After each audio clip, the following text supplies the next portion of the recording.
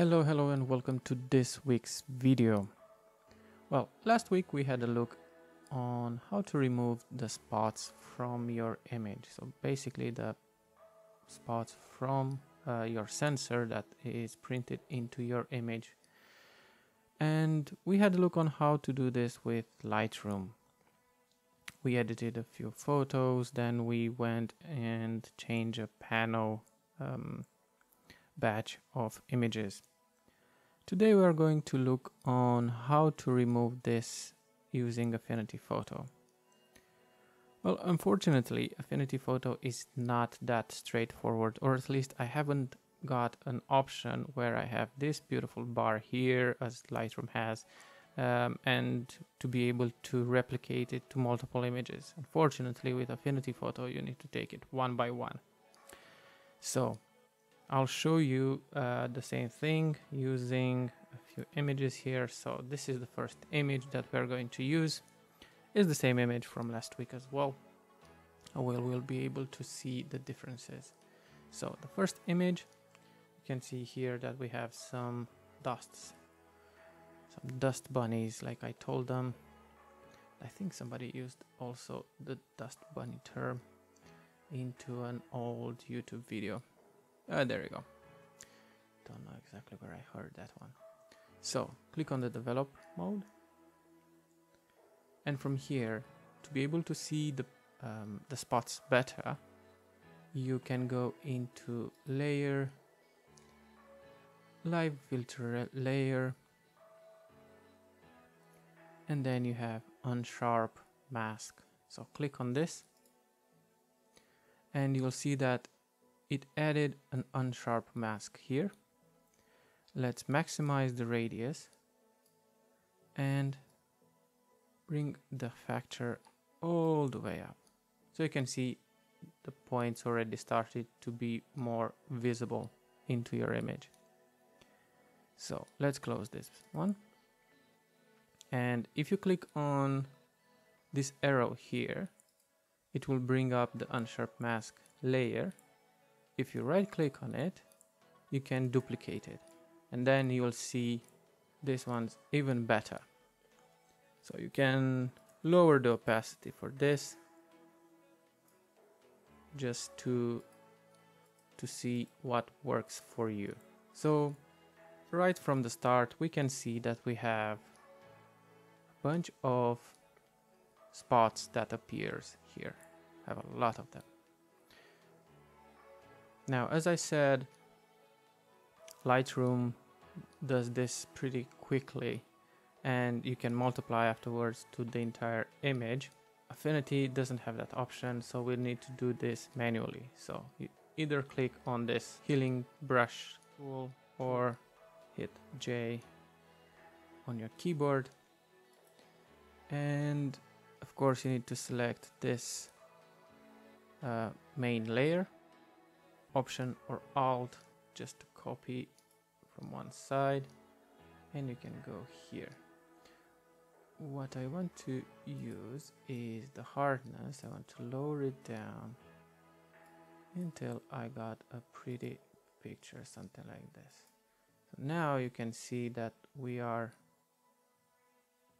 modifying the point, and now you can click Option. For me, when I hold Option, it gets this zoom. You'll not have this one, but you'll be able to see an arrow and just point from where you want your point to be copied. You can make the brush even bigger, and let's see. That's cool. So you see the points are disappearing. You can zoom out a little bit. Option, click from where you want to copy the pixels, click on it, click on this. I can see it's pretty quick. Now, you don't need to go and clean each individual, and oops, you can see I already started to modify something. So let's copy from the same area. And of course you can also use clone brush tool. You can hit K on your keyboard and you're doing the same thing. Let's see, we have 2 more points there. Option or Alt and click from the area where you want to copy from.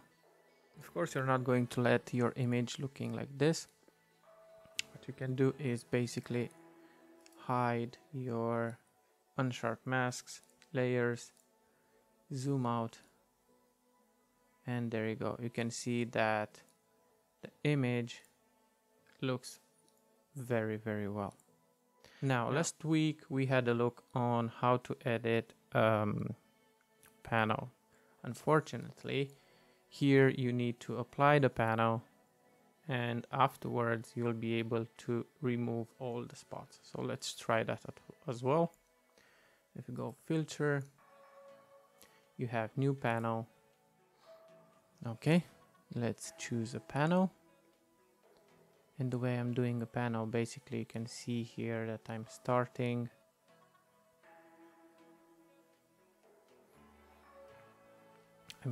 with my hand in front of the lens. Then I know that this is the first image.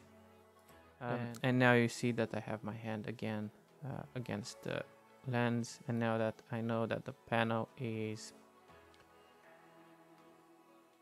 over, I open the image, look at this one, and stitch panel. Okay. And now I hit OK. Let's see what that will do. It's rendering the panel. Let's see.